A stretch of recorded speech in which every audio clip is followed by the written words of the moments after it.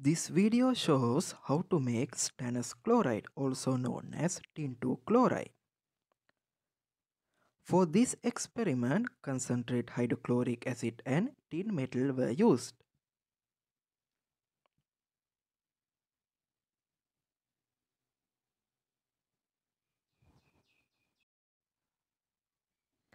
First, 2 grams of tin metal is added to a 50 milliliter beaker.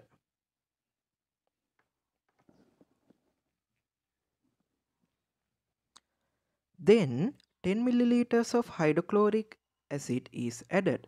Reaction starts and some bubbles are started to come out.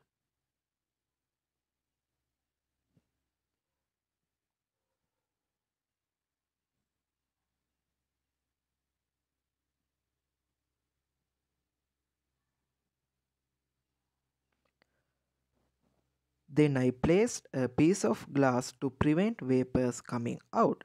Now the reaction runs too slowly. Therefore, I decided to heat the beaker.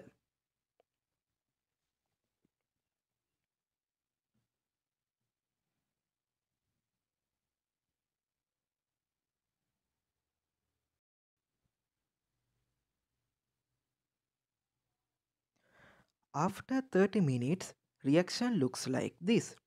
In this case, tin reacts with hydrochloric acid and form tin-2 chloride and hydrogen gas.